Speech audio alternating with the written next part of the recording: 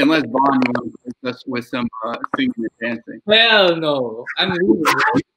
I'm closing this browser, bro. Vaughn saying, making my way downtown. Walking back. That's perfect.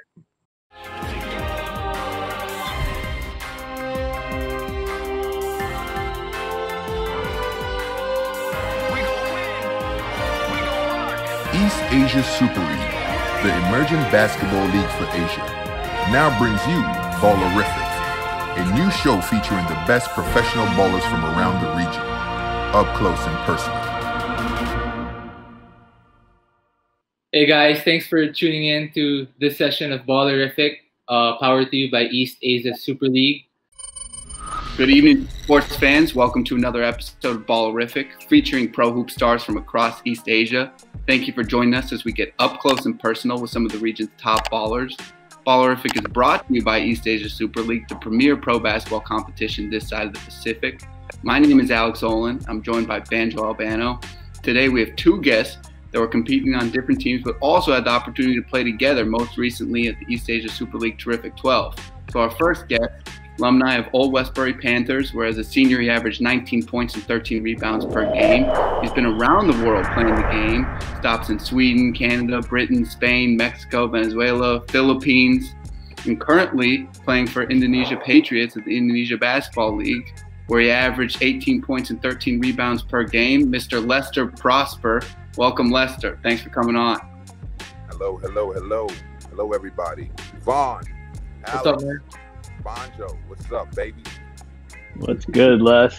And joining Lester tonight, we have one of the deadliest shooters in the Philippine basketball today. He graduated from Ateneo de Manila University with 2 UAP championships under his belt. He was drafted by the Gilas Filipinas Special Draft by Globalport in 2016. And since then, he's been a member of 3 championships with the San Miguel Beermen.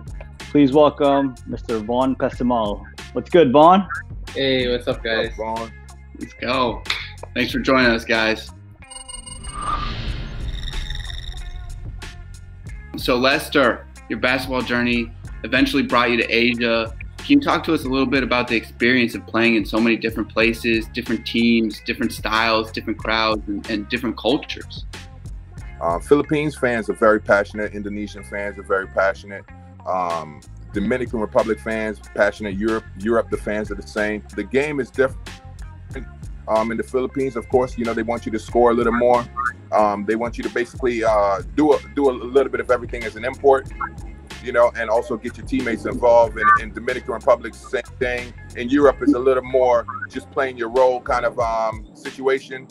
You're big, you play the big role, you know. So that's what you do, and that's the difference between Asia and Europe and the Caribbean basketball league, and with Venezuela and all that, which is part of the Caribbean basketball league. Is there a particular place that you miss or that maybe you're looking forward to getting back to? Philippines, definitely. Philippines. By the way, I love playing in England, you know, so that was good too. You know, I really love playing there also. So, you know, once you have a great experience on a team as, you know, as an import, you know, you will want to go back. As any player, you know, they have a great experience on a team. Wherever they go, they want to go back to that situation. So Vaughn, I'm going to swing it over to you. You know, you went to the same grade school as Keeper Rovena at Ateneo, you know, before entering the PBA. And how does, you know, that whole experience being blue-blooded at Ateneo? You know, it's been a different kind of journey for me because most of my teammates now were recruited to play high school, college in the Philippines. And as for me, you know, I was a normal student in Ateneo. I just liked to play basketball. My parents weren't, you know, athletes or anything like that. So I made it through the journey somehow. I don't know how, but you know, it's been fun looking back. Ateneo has taught me a lot of lessons, just off the court, on the court. I think one of my advantages coming in is I'm always thinking about the long-term goal, and I think basketball is kind of, you know, it's not forever, right? So I was able to invest in education a lot, and I'm thinking about things, what I'm gonna do after basketball. So, but right now, obviously, I'm enjoying being a professional. I'm sure everybody in the industry enjoys it, and I'm just trying to make the most out of it. And I'm just so thankful to be playing in the PBA. I was able to participate in your league, and which is crazy because if you told me that when I was in Ateneo as a student, I would have never said I would be playing in Macau or something like that to play basketball. So it's been cool, man. You know, you transition to the pro side now in the PBA. You know, talk to us about that transition of like elevating your game with each step and now being in the PBA. Well, you said it best, man. You know, you gotta stay in the gym a lot. You gotta try to find a way to improve, and no matter what the circumstances. And you know well, because Banjo would invite me over to some runs, 5-on-5 runs, and I was a skinny little kid, grown men. But you know, that's when you're at your best. You know, when you're playing against players who are better than you, older than you, more experienced than you. The transition from amateur level, especially in the Philippines, to the pro level, I think it's quite a big jump. The level of physicality is so much more different than the pros. You know, I was skinny, I was very raw, but I had lots of help along the way. People told me what to do, and a lot of examples to follow on. So, yeah, it's been fun. It's definitely not easy. It was a hard journey, but looking back, I would do it all over again. It's always great to hear about the journey. Numbers. And so far, we're getting a treat. It's an offensive show right here. A lot of firepower. Lester Prosper. Prosper for three. Oh! Lester, we also wanted to ask you what it was like playing with and against Vaughn. Do you have any behind-the-scenes stories for us? You know, I don't have any backstories about playing with Vaughn, but I can tell you he's a sniper. You know what I mean? He always tries to be in the right spots at the right time, and playing against him, I didn't really think about him while I was playing. I don't really think about anybody while I'm playing against him. You know, I just try to score and do what I can to help my team win. But as a teammate, Vaughn's a professional, and that's all you could ask for, you know. And any question that you want to ask me, Vaughn, you're more than welcome to. And any tips that I need on shooting, you know, I'll definitely ask you. Awesome, man. Well, Vaughn, you played in a lot of big games, and as Lester just mentioned, you know, you hit big shot after big shot at different stages of your career. In the PBA, is there a particular game that resonates to you or you remember? It's really how the performance I made in like the finals really stick out. Other than that, you know, every other game, I treat every other game the same. It's nothing really special. As Lester said, it's you have to be professional with it, and it's my job to make open shots and make shots. So nothing special with what I do, I guess. You know, can you talk to us about your East Asia Super League experience and playing against some of the top Chinese teams? You played against guys like Shunzi Jie, we've had on the show, played against guys like Lance Stevenson. Can you talk to us about that experience and what it was like being against some of the top teams? Well, the experience I had with San Miguel, first of all, they called my old team to, I guess, ask for permission or whatever for me to play with them for the East Asia Super League.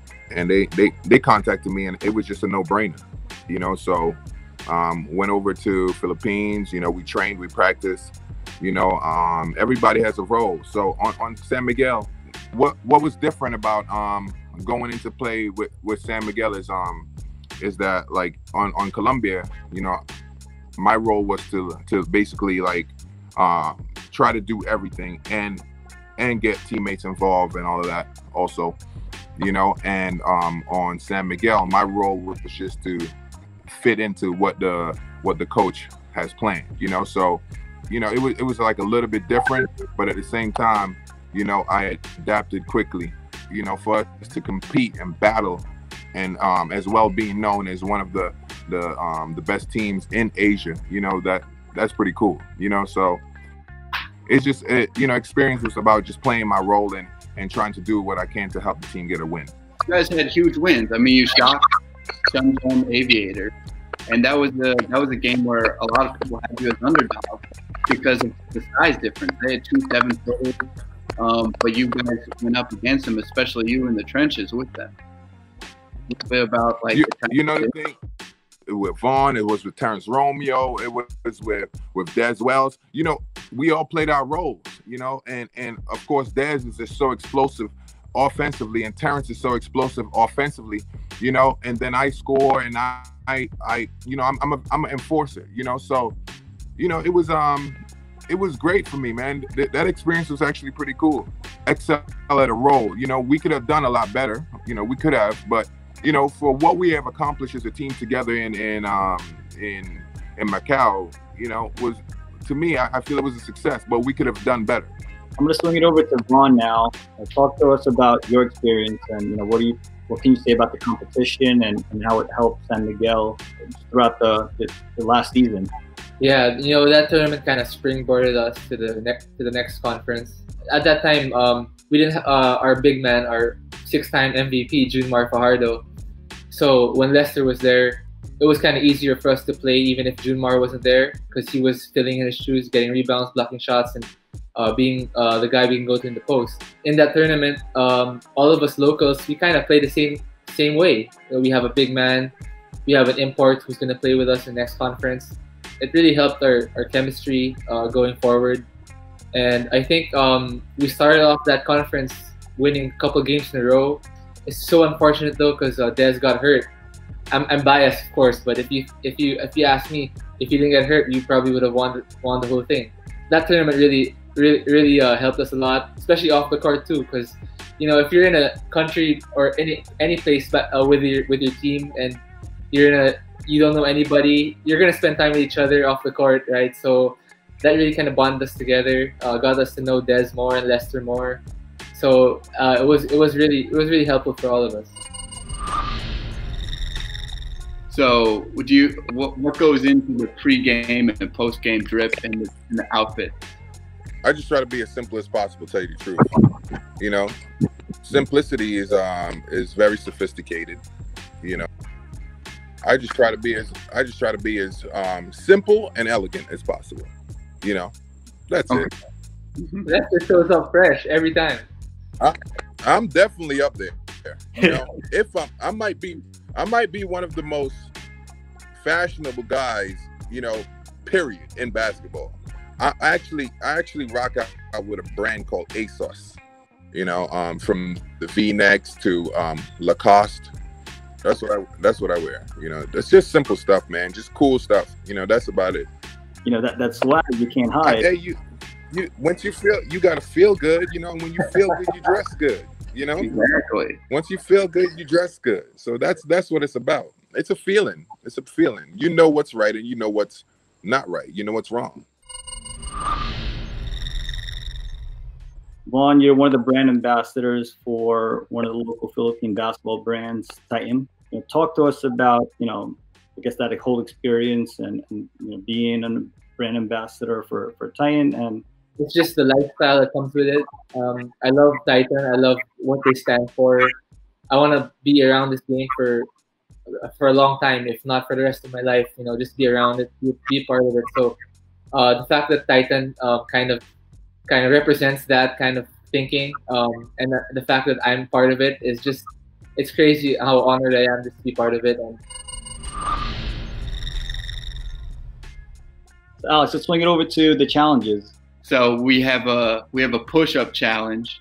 We'll just do the 30-second push-up. Yeah, we'll do the push-up. No, we're doing it at the same time, bro. You go first, Vaughn.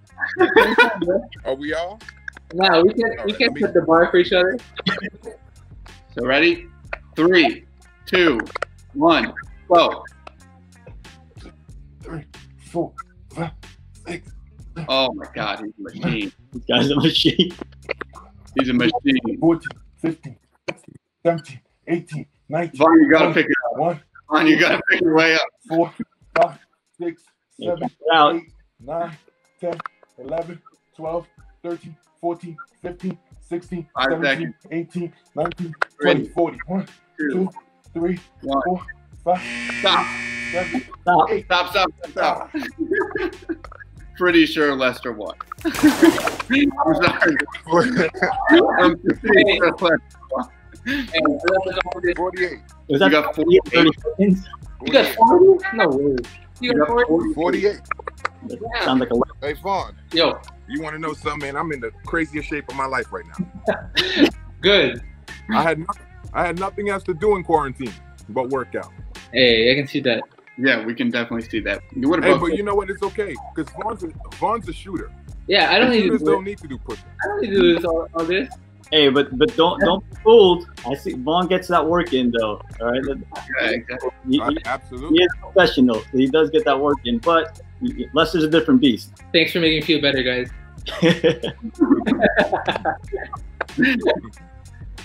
Thank you guys for joining us. Love to see everybody back on the court sometime soon, and we got one of the East Asia Super League events. For now, take care, stay safe, and Lester, I know you've been working out. Vaughn, I know you stay shooting. Just keep doing your thing, man. Good luck to both of you guys.